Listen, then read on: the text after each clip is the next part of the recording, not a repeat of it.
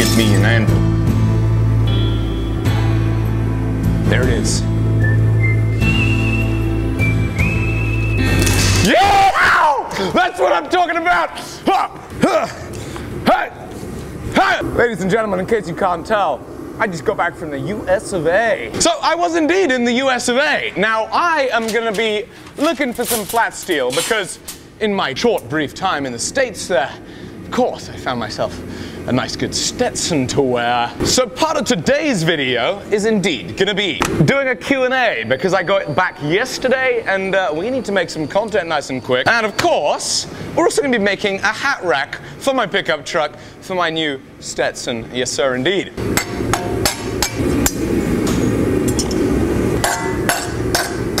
So we've cut this material, and now let me describe a little bit about what it is that I'm talking about with a hat rack. When you get in your truck, you sometimes can't drive real easily because the back of your hat hits your car seat there. And so it's nice to have a way of stowing it. So what I'm gonna do is I'm gonna create a hook, essentially, that'll allow me to slip my cowboy hat in like this and easily pull it out the whole while without damaging the curves and the nice kind of creases of the cowboy hat. That's obviously very important.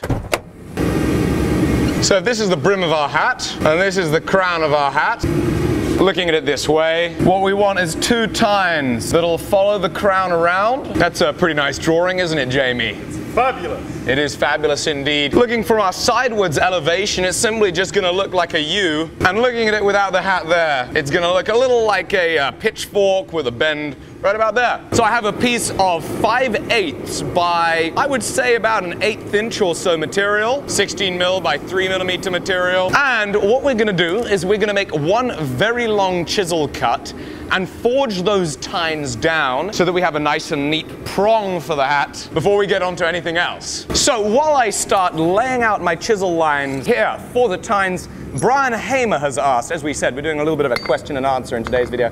Brian Hamer has asked, do I have any tips on establishing and judging proper anvil height? In fact, I do, and the best tip that I can give is as follows. When you're working, doing general work for your anvil, you want to be able to put the piece of steel between your legs. So you don't want the anvil to be too high that you can't put the piece of steel between your legs unless you're doing really specific work. Ultimately, the anvil height has to suit the work that you're doing. For general work, where you're working with a hand hammer, you might do a little light work, you might do a little heavy work. A pretty good measure of the right height is when you stand up straight, your fingers or your knuckles are just dragging across the anvil and you can still fit the piece between your legs. What you want is when you're working, you can get the full swing of the hammer without having to completely lock out your elbow, but you can still use your legs, your third hand, the blacksmith's third hand, to hold on to things and work with these two hands free. There's another interesting thing though. Jamie just stood at the anvil and was doing the same thing. Jamie's a few inches taller than me, and his knuckles drag at the same height as mine. The reason I point it out is oftentimes anvil heights are pretty consistent even when there are disparities in height of the person that's working at it, and it tends to be between 30-32 inches is where most people, you know, unless if they have really long or really short arms, need to be with their anvil. Blake has asked me, what is the one tool that I could not live without? And indeed, that would have to be the 3.5 pound square circle rounding hammer. I just love this thing. It's a really, really nice weight for doing the general work. You can do a lot of heavy work, you can do a lot of light work. And here's the greatest thing, as I've said before, the great thing about blacksmithing is when you have problems, you solve them with hammers. When I got problems, I solve it with this. M. Ludvigsen asks, where do I keep the samurai steel box that he made the box, I made the hinges? It's actually at my home, and it's looking very beautiful and majestic there. What was the very first thing you ever forged? The very first thing I ever forged was some little tiny chain links, I believe. And I then tried to make a leaf, and I messed up, and the leaf spun up and hit me in the face. And I think if we look closely enough, we're still going to be able to see the scar where it hit me on this side of my lip, I think.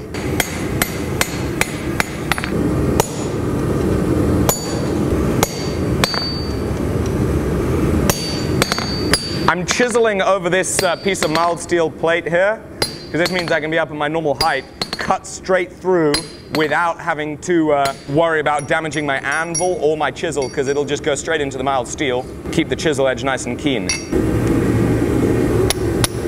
We're now just going to open up our chisel crotch, and we'll start cleaning it all up.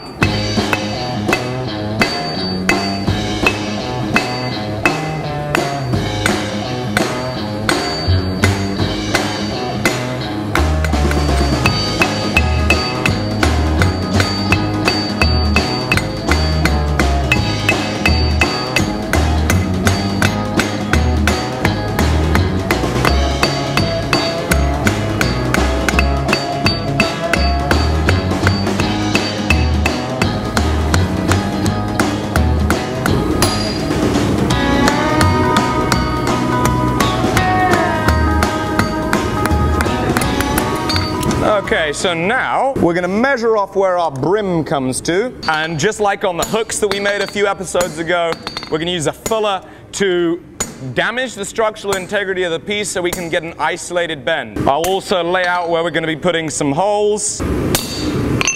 Raising Supergirls asks about my opinion on modern versus traditional blacksmithing. Well, my opinion is really kind of simple. I don't mind that much.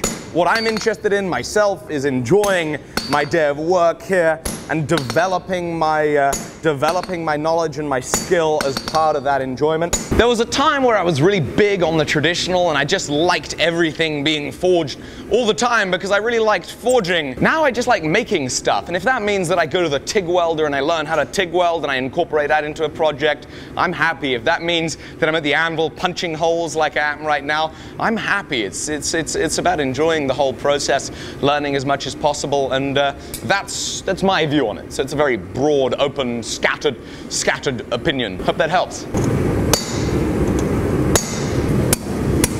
Here's another interesting technique for popping out a little hole. If it's too weak to go into the back side, you go over a piece of wood through your countersunk hole with your small punch. The tiny little plug ends up in the hardwood, and you end up with a, dare I say, rather a very clean hole. That's another way of doing it. I couldn't come into the backside because this material would have caved in. So we go over that piece of hardwood, it supports it lovelily. We're now ready to cut this off. Stenzel Iron asks a really, really good question actually. He asks, has forging with a power hammer changed the way you forge with a hand hammer? And yes, I can unequivocally say absolutely 110% it has. It's made me much worse, a much poorer hand hammer smith than I was before. I am a lot worse with a hand hammer now that I use power hammers all the time, and it's something I often have to pinch myself, give myself a little kick there to remind myself of how to be efficient with a hand hammer, just because I'm so used to going to the power hammer and letting all that force mean that I'd be a little less focused on technique, and it's silly, and I need to work on that. And of course I'll touch mark it. So I'm now just going to roll this over slightly. You know what I was saying about being out of practice with a hand hammer? Quite evident right now. Struggling making the simplest little thing.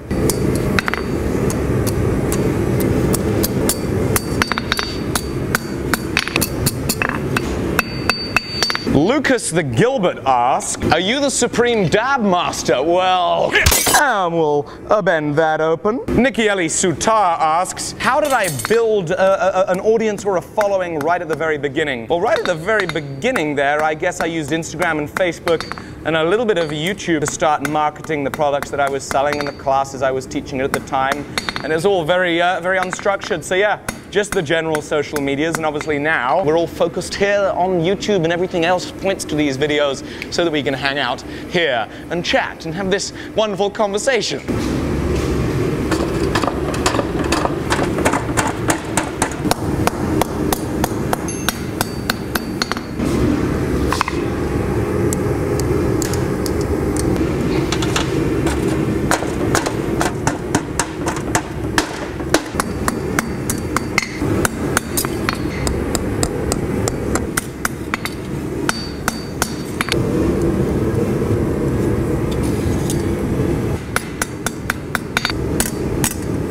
So now we're going to make our bend, and you see by having just the one fuller mark, it's going to bottom out and it's going to start bending just behind it, which is nice because that's going to establish some of the spacing that we need. I think I just need a slight curve in here downwards. I can do this by hammering with the round side of my hammer.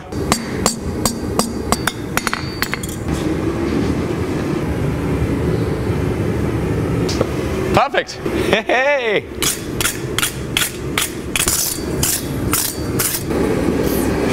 Just gonna clean it so it doesn't dirty my hat. And we're gonna go straight to the install. I don't wanna put any oil on there because I don't wanna have to end up getting oil on my hat in case it doesn't dry nice and nicely. So into the truck we go. Righty ho! You look really comfortable, don't you? I am very comfortable. Could you look any more like a pretzel right now? I've got a door sticking right in my back. What are the odds of me losing these two little screws? About 99%. Okay, great. See, luckily I got this forged steel cap that you can get at alecsteelshop.com and it makes a perfect screw holder. You didn't know that. There's my middle. I got a cramp in my hip. Ow, ow, ow, ow, ow. I think we'll make it. I think we'll make it. Okay, I need to drill a hole and then we're gonna screw straight in. Hopefully my truck stays watertight. Go into my screw holder.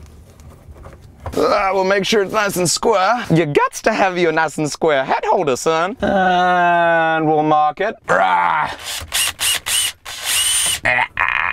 And we'll give it a tighten. Now would you look at that, we got ourselves a hat rack. And so, ladies and gentlemen, now when I get in my truck, I've got my hat and I don't want to drive with it on my head. Bada bing, bada boom, we've got ourselves a hat rack, and that is just fantastic. Doesn't it look so beautiful, and it sits so perfectly? Thank you so much for watching this episode. Been fantastic bringing you along. Can't wait to see you tomorrow on the next episode. Subscribe if you're new. We'll see you tomorrow. It's actually going to be today's episode, so have yourself a fantastic day, and we will see you then.